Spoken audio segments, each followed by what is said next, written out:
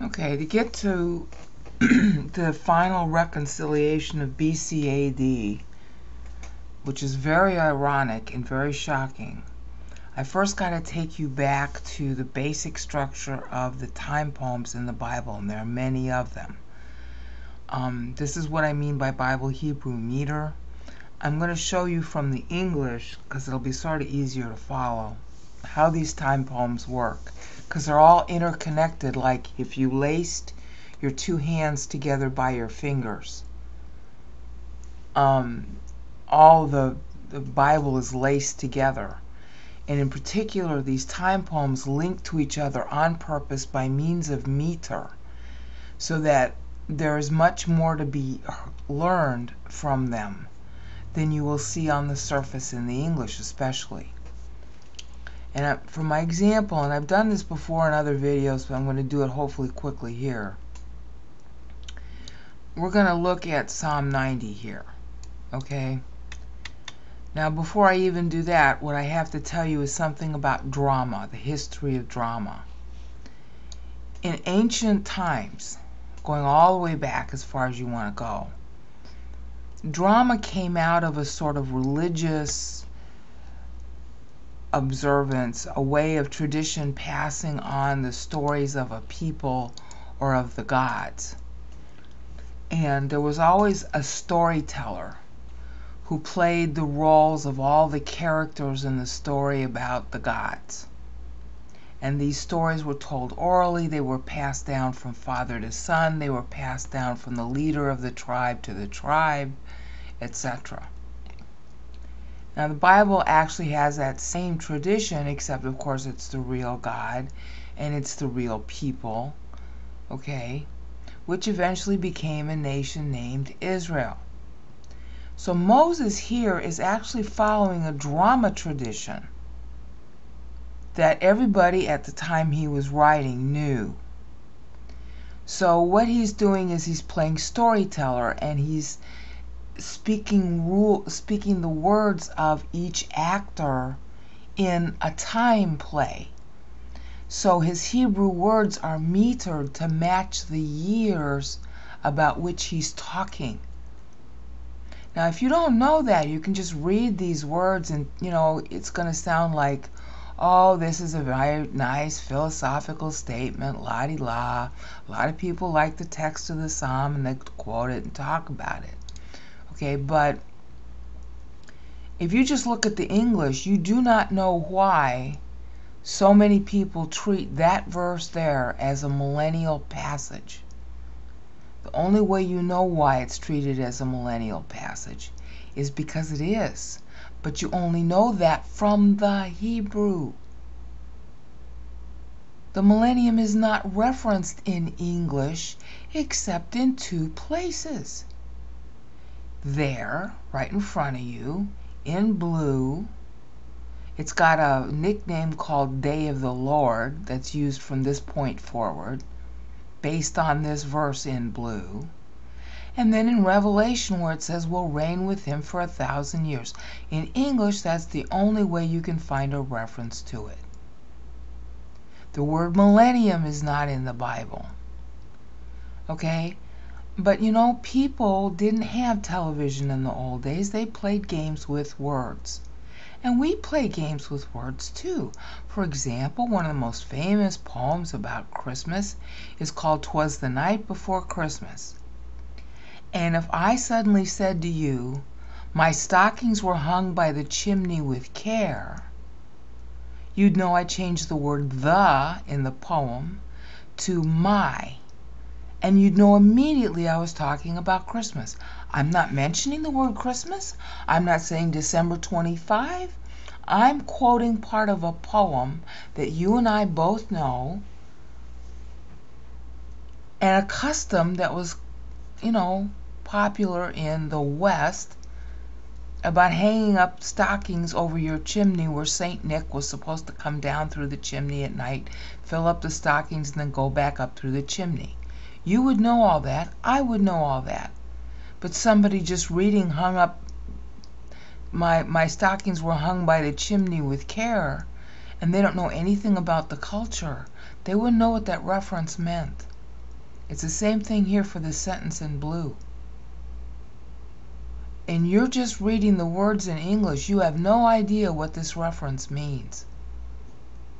You have to know the Hebrew. So now I'm going to show you what it means, because it's going to be real important for getting back to the BC-AD reconciliation. This whole part right here in Hebrew is 84 syllables. Moses is speaking, as it were, for God. Okay? He's playing an actor for God. He's also playing the actor for the witnesses, the believers in the future millennium. And what is their testimony then? He's looking way into the future, and he's telling you what people will say. The sort of, what do you want to call it? The anthem. And that's really a good description for what these time poems are. The anthem of a group at that segment of time, as if they were on stage already and you're watching them in a play. Because like I said, in ancient, very ancient drama, there was one guy speaking all the parts. Okay? So Moses is playing that role. What you see highlighted in blue now is an anthem of the people in the millennium. What their, as it were, viewpoint or philosophy is going to be. Okay? And this is 84 syllables. Isaiah's going to play on that and split it into two groups of 42 syllables to begin and end Isaiah 53. And I'm going to go through that too in English so you can see this. But just know what you see highlighted in blue is 84 syllables in Hebrew. It's supposed to be 70 syllables because the 70-year period, Moses is accounting sabbatically with the meter. The 70-year period is in the middle. The total time unit is 1050. It's parsed as 490 plus 70 plus 490. So Moses is taking each 70, which is a mass voting, mass testimony period, and he's talking as if he were in that period as the actor, the representative actor, believer for that period. Okay? So this is the millennial testimony. That's why it ends with the millennium. It's clever. It's like our little poem, "'Twas the Night Before Christmas." And instead of Moses saying, "My stockings were hung by the chimney with care," he's saying, "For 1,000 years in your sight are like yesterday." You can see why that would be relevant to the people testifying during the millennium. It'll be the first time in history that people live that long since Adam. That was the life, the life expectancy of Adam. That's going to be the life expectancy in the millennium. And one of the things that those people are going to need to remember is that 1,000 years really isn't a very long time. They know it's 1,000 years, and then the end comes. They're going to know the time limit. And it's not really 1,000, it's 1050, but the last 50 years are a mass voting period for unbelievers. And so that doesn't have to be mentioned, that's axiomatic. All right, it's the 1,000 years that's highlighted. Okay? This is 84 syllables from here to here in Hebrew. Not 70 because there's a shortage at the end, and I'll get to that. There's a 14-year shortage that Moses is forecasting. And that's going to be real important when we get back to the timeline on the BC-AD reconciliation. Just take it for granted right now. This is 84 syllables. It's meant to be 14 years over. It's basically saying the 14 years are hidden in Christ. Okay, now we come back to history proper. This particular part right here is Adam, the Adamic generation, pre-flood generation testimony. And you know that, first of all, because of the way he's metering it.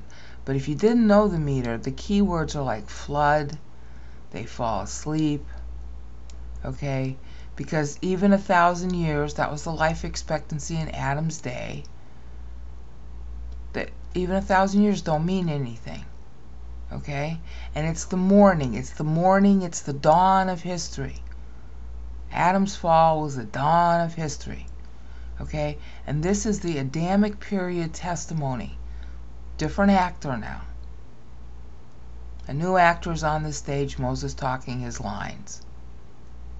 This is the anthem for the Adamic period from the time of Adam's fall until the flood. And it's keynoted here by the word flood even. Okay? It's also keynoted because the word here, placed, that's Seth. Meaning, Adam's son who carries the name.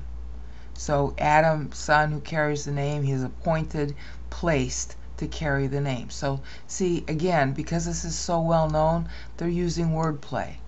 It's like, I hung the stockings by the chimney with care. I don't need to say it's Christmas, you know immediately what I'm talking about. So if he uses the key word Seth, okay, and the word flood,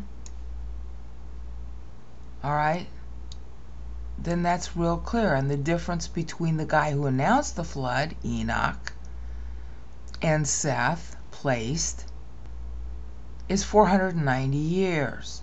So it's very clever wording. Okay, morning of history. Okay. And then the evening of history, of course, is going to be the flood. See, swept away like a flood, that's in parallelism with evening. Even in the text you can tell that.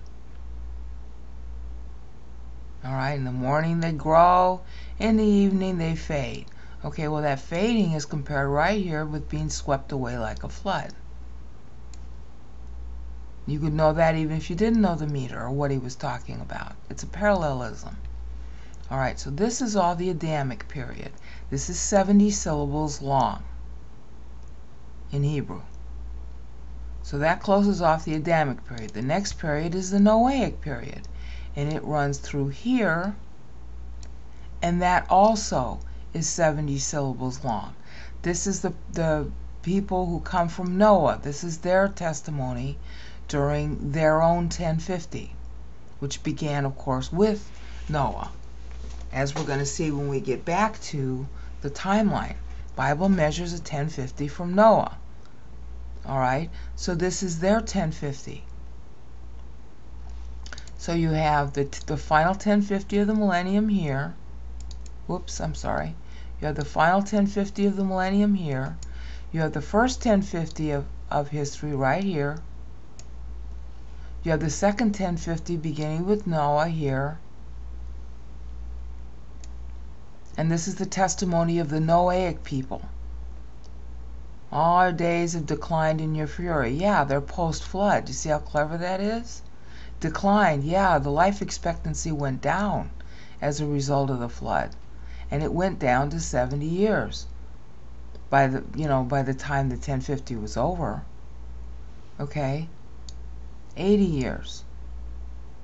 All right? The people, the first generation out of the flood lived a lot longer, but if you look at the begats, you'll notice that after the flood, starting in Genesis 11, the life expectancy goes way down. Okay, so that's why this is so apt. Our days have declined in your fury. Yeah, the fury of the flood. We finish our years with a sigh. Okay, and I covered all this in my Psalm90 videos in detail, including the retranslation, the meter, the whole bit. But I'm just trying to give you the overview now. So this is the Noahic testimony, a third actor on the stage, Moses saying his lines. What is the testimony of the Noahic people? Okay? And it's 1050 years from Noah to Jacob. Okay, we went over that in the earlier, 12a and b. It's 1050 years from Noah to Jacob. So this is the Noahic people prior to Jacob, what they say. Okay? And then we come to Moses because he's the output. This is Moses' own autobiographical testimony. He's actually voting during the voting period of the third 1050. Okay? David rises at the end of the 1050. All right? This is Moses' own testimony of his own vote during the voting period, as a result of which the Exodus occurred. This is what Moses was saying to God. Teach us to number our days. Okay? And what God is answering is this mirroring thing. Make us glad according to the days you afflicted us and the years we have seen evil. In other words, if you have afflicted us 400 years, then give us 400 years of prosperity. And that's real important to know. God is answering this. 400 years after the slavery is answered by 400 years David is born. The 400 years of the slavery are a composite. 390 years proper, Israel was in the land she was in the land for 40 years. Jacob and them come into the land 1870 BC. The first 40 years, everything was nice because Joseph was still in power. Then Amenemhat the third comes to power, and that's after Joseph retires, and he manages to do a sort of eminent domain encroachment on the land of Goshen, turning them into granary cities, and that's how come Israel became temple building slaves. Okay, that was 390 years. So they have a total of 430 years, Exodus 12, 40, and 41. All right, but there are 10 extra years. That's why God said 400 to Abraham in Genesis 15. The extra 10 years are for Joseph's own enslavement, because he was enslaved 10 years before he became vizier. So it is a total of 400 years, but they're not contiguous. But it is a total of 400 years, so 400 years they were in total enslaved, 430 years they were in total in Egypt, the last 390 they were enslaved.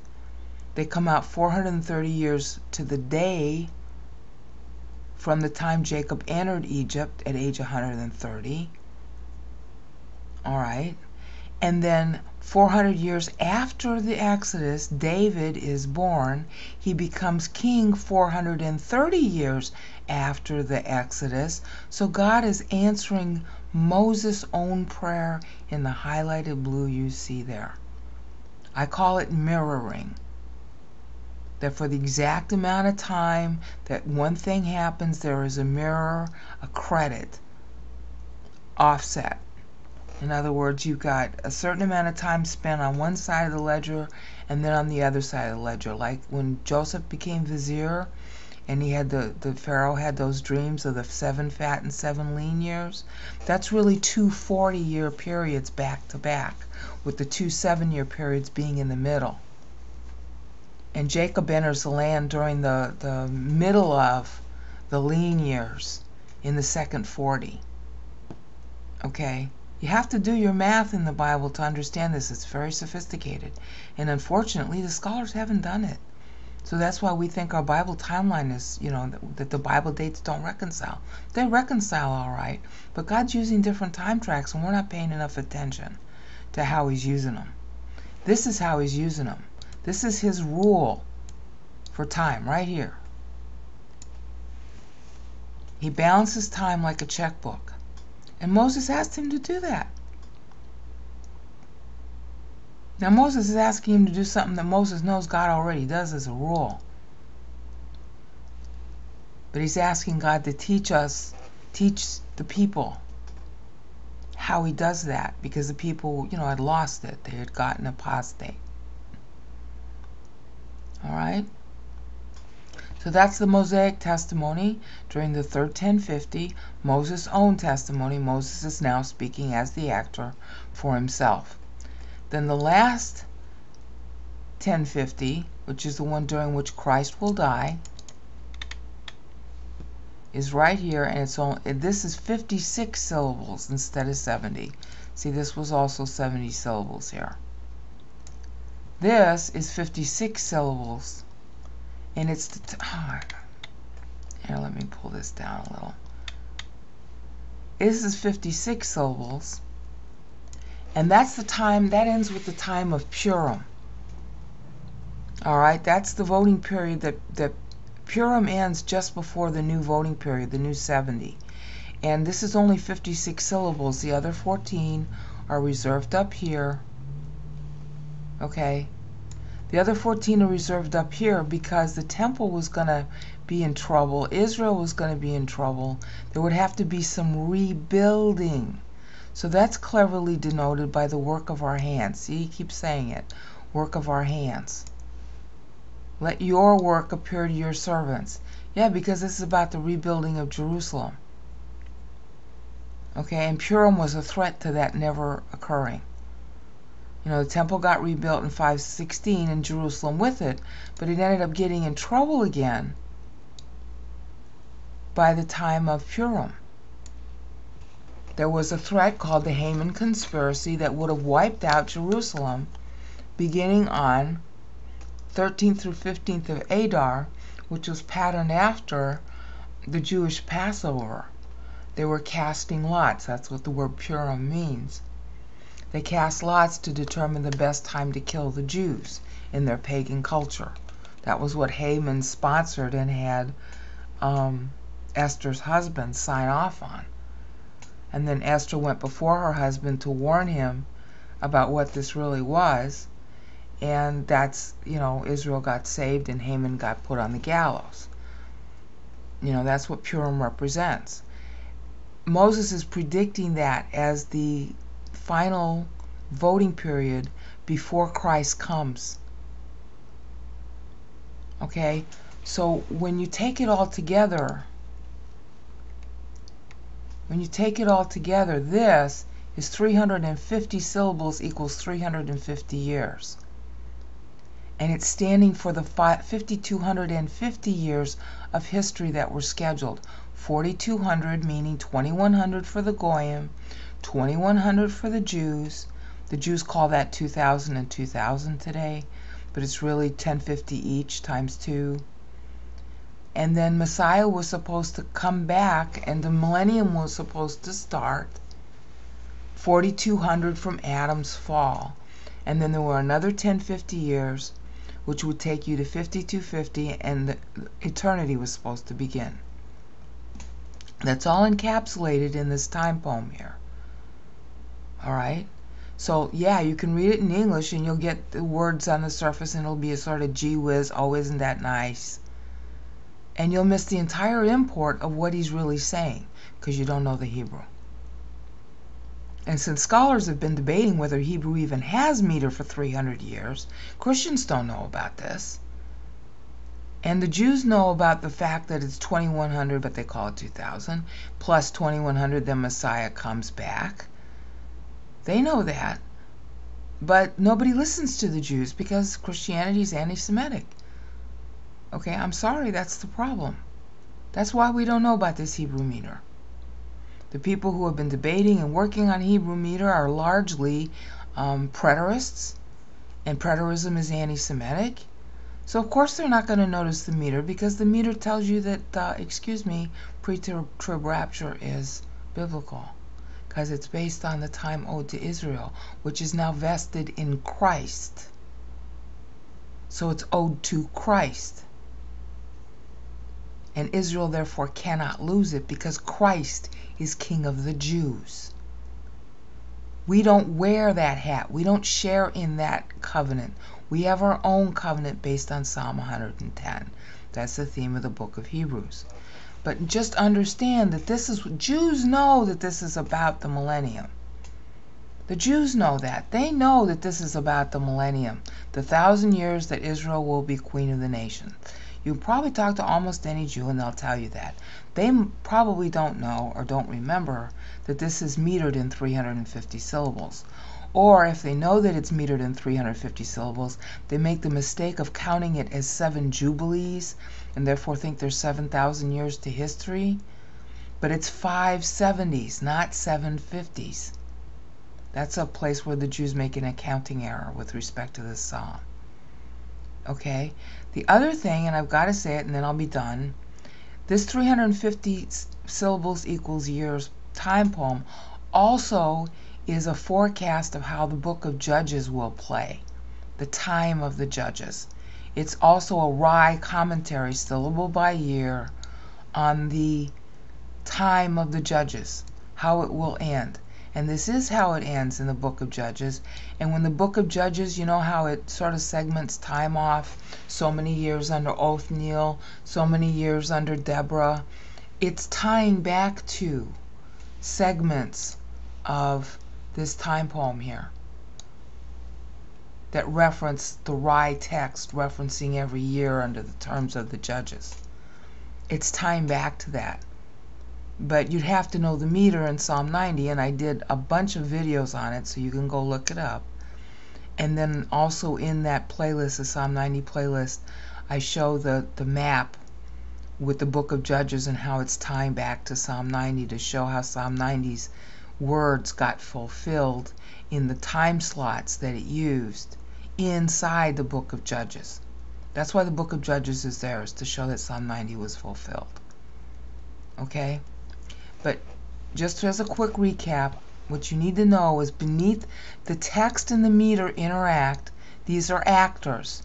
These are the actors for the millennium talking. And the meter tells you the time period. That's why you have to know it, and you can only know that from the Hebrew. That's how come you know that this is a millennial actor for the future millennium. With the 14 years owing to Christ already housed inside. Again, this is the Adamic generation, as it were, prior to the flood, their 1050, the first 1050 of history, and their testimony, second actor on the stage, Moses saying his lines. This is the third actor in the Noahic 1050. Okay, their testimony. Okay, this is 84 syllables. This is 70 syllables to stand for the 1050, which is in the middle. The 70 is voting period in the middle. Mass voting, so it's the mass actor talking. Okay, mass actor talking here. Again, also 70 syllables, the Noahic generation actor for that 1050. Then this is Moses himself for the third 1050 talking. And then I stressed how, yeah, God mirrors the time. We're going to see a lot of that mirroring coming up after I get back to Ephesians 1 reparsed. So this is Moses' testimony during the third 1050, and God, of course, answering it. And then this is the final 1050, during which Christ comes, with focus on the voting, on the Purim threat to the voting period even occurring in that last 1050. That's the hands of rebuilding. Okay, confirm to us to the work of our hands is for rebuilding Jerusalem, and then the fact that the Lord will have hands. Isaiah is going to play on this in Isaiah 53:10, where he says, you know, the work he shall prosper in his hands. Okay, that's like the last part of Isaiah 53:10, and then also in Isaiah 53:1. Where it says, to whom has the arm of the Lord been revealed? That's all a play on this particular passage. Still futured even when Isaiah is writing, but it's a play on it. Because it's when Messiah is going to have hands. See, again, if I said to you, my stockings were hung by the chimney with care, I'm not saying anything about Christmas or December 25th or Christ or the fact that there's a holiday or anything. I'm talking about stockings in a chimney. If you don't know the cultural meaning of that reference, you don't get the wordplay. Same thing here. Same thing with verses 16 and 17. It's 56 syllables, not 70, because the extra 70 is housed in Christ up here. He's got to come first before that 14 is going to play. And that's a running metrical theme throughout the Bible, and Paul's Ephesians 1:3-14 carries forward that theme. So hopefully you understand a little more about it, and we're going to now get to the Isaiah play on it in the next increment.